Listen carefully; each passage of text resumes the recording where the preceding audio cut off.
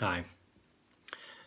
In this video, I want to talk about pornography in relationships, in marriages, and it's a challenge. It's a topic, of course, which we don't want to discuss. It's very taboo.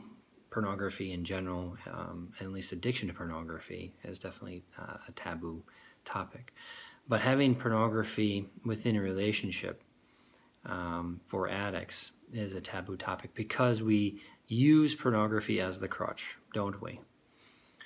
When we don't get our way, relationships are messy, they take time, it's hard work. And if there's an argument or the person doesn't feel particularly loved or that they're being attended to,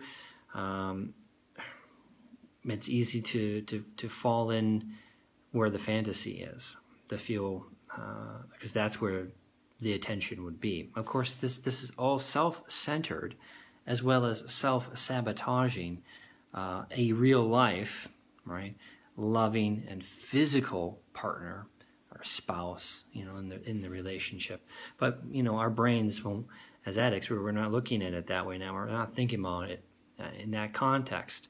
You had an argument with your wife, it's in the evening, she's sleeping in the other room, you want to feel good, so there's an easy escape.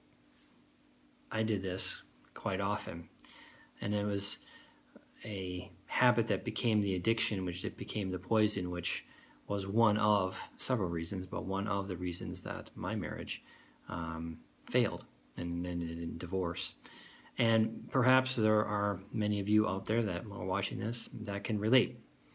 Or perhaps there are those out there that this is an issue within your current relationship, your current marriage.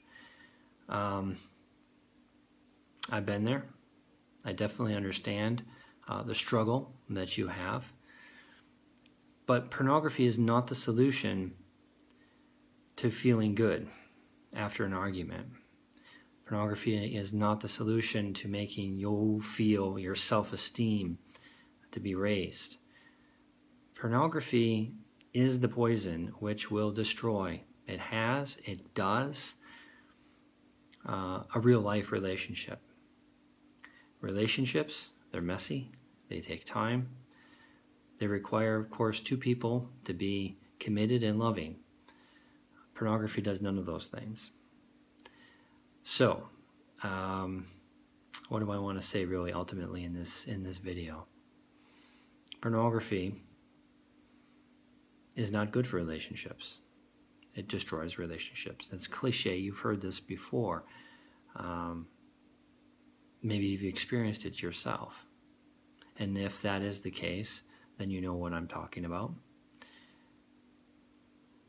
But we need to be honest. We need to talk about it, and we need to start maybe changing the behavior.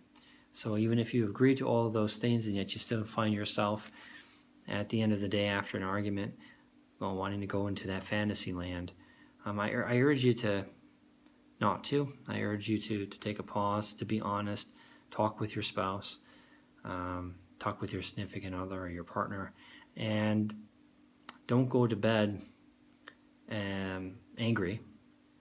End the day on a happy note, and begin now. Start today to reverse that trend of seeking comfort in the fantasy. Seek comfort in the real world, even though it might be hard for you. Blessings.